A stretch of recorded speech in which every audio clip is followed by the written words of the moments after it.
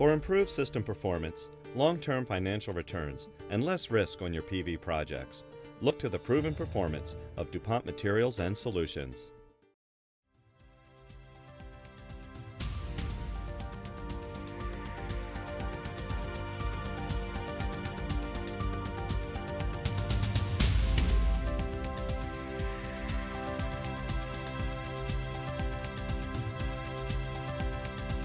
Hello and welcome to another PV Tech Newscast. Coming up, German and Chinese PV markets remain strong, more woes for the thin film sector, and has First Solar turned a corner?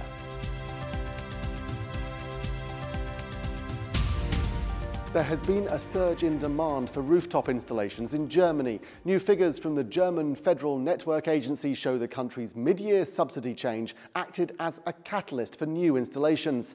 In the first half of this year, more than 4.3 gigawatts was installed compared to just 1.71 gigawatts in the same period last year. While the first half of 2012 saw record installation figures, market research firm IHS iSuppli believes the new feed-in tariff will prevent an end-of-year rush.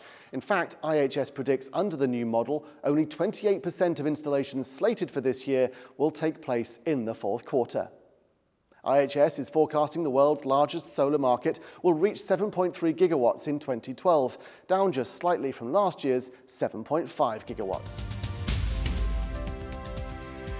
China's PV manufacturing base saw a major setback in the first and second quarters of 2012 with a severe slump in exports, according to IMS research. This sparked the government to step in and further raise its PV installation target to 50 gigawatts, up from 20. The latest quarterly report on China forecasts PV installations in the country will be a key driver in the growth of the global PV market. Installations are expected to grow quickly in the second half of this year, with over 10 gigawatt to be installed over the next 2 years. This week has delivered more woes for the thin film sector, with Schuco, MiaSolé and Sharp adjusting, and in the case of Schuco, exiting the market. German-based PV manufacturer Schuco announced it would permanently close all thin film facilities, affecting approximately 270 jobs. The company highlighted that its new energy division had seen its annual sales decline significantly since 2010, and those declines had continued in the first half of the year, due to weak demand in core end markets and continued aggressive price declines of conventional crystalline silicon modules. Schuco had 2 thin film plants in Germany using Applied Materials' SunFab amorphous silicon technology. US-based SIG's thin film module startup, MiaSolé, said it was cutting its workforce, dedicated to manufacturing and operations to preserve cash, as a strategic partnership deal is expected within the next 60 to 90 days. Jobs are being retained in the technology and commercial areas, as well as in its flexible thin film product areas, while a deal is being worked out with an unidentified investor. And major PV manufacturer Sharp is reeling after significant quarterly losses from its electronics segment, primarily from its plate panel display operations. The company posted a quarterly loss of around $1.76 billion US, while its solar energy group sales were down 18.2% at $534 million US, generating an operating loss of $57.5 million. Sharp has started a major restructuring of all of its operations, with its 160 megawatt amorphous silicon thin film Katsuragi solar plant being scaled back and employees relocated. Sharp retains 2 advanced thin film plants in Osaka and Sicily. Overall, Sharp said it would be reducing its workforce by approximately 5,000 from the present 57,000 employees. In related but contrasting thin film news, First Solar reported second quarter sales of $957 million US, up a massive amount compared to the $497 million in the previous quarter. This was primarily due to revenue recognition starting on major large-scale projects that continue to be built.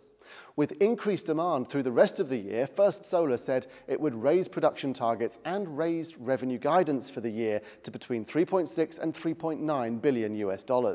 To meet demand, module production would be raised to as much as 1.9 gigawatt from previous guidance of between 1.4 and 1.7 gigawatts. Analysts were upbeat about First Solar's prospects for the year and suggest that it may have turned a corner in its restructuring and business refocus on emerging markets.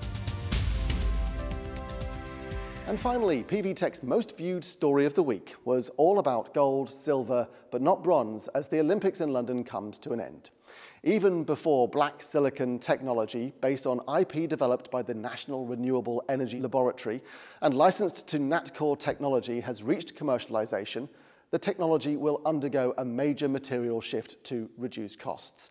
Reflecting the challenges of bringing new technology to the PV market during a phase of steep material price declines, NREL has expanded its license agreement with the startup to use copper nanoparticles in the etching process instead of nanoparticles of gold or silver in order to halve the cost and increase the output of solar cells.